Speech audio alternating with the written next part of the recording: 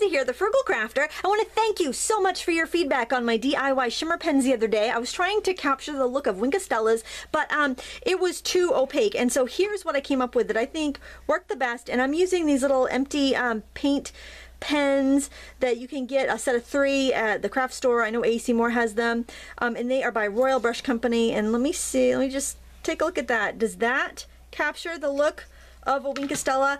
I think it does, gauging by what I could see online from other tutorials, and I'm going to show you how I did it. Now I will tell you the green one is the best. That's the best out of all the sizes in the 3-pack. The white, the red one is fine tipped, but it tends not to let the glitter pass through that well.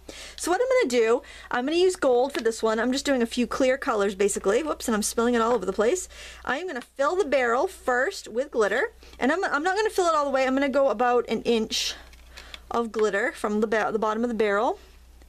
I'm just going to pour it in here with my little makeshift funnel, just a little piece of scrap of paper. Want a little bit more than that. And the secret ingredient for this is microfine glitter, by the way. You can use superfine or microfine. The smaller the glitter, the better though. And this microfine I picked up at a stamp show about a year ago, maybe 2 years ago. So there you can see I've got about an inch or a little more of glitter.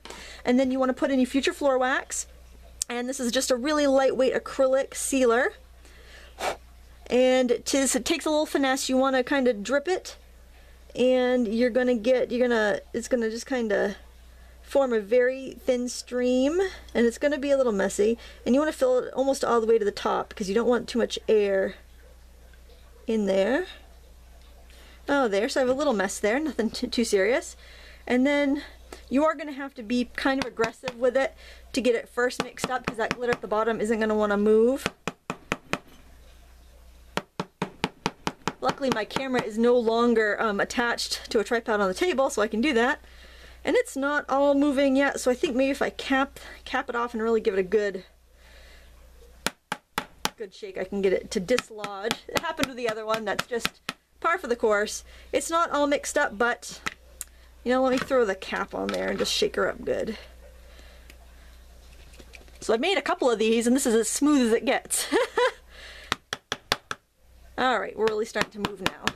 Alright, I think as it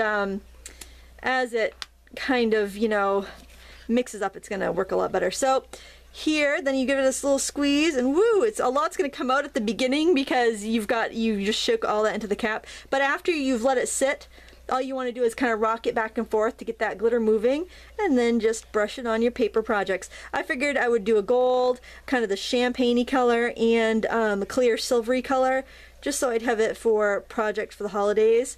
And there you go, a very subtle shimmer of color, similar to your Wink of Stella pens, for less than what you pay for the Wink of Stella pen. So you could do 3 brushes for $6 plus glitter that you probably already have in your stash. So there you have it. I want to thank you so much for watching. If you like this video, please check out my other homemade craft and art supplies.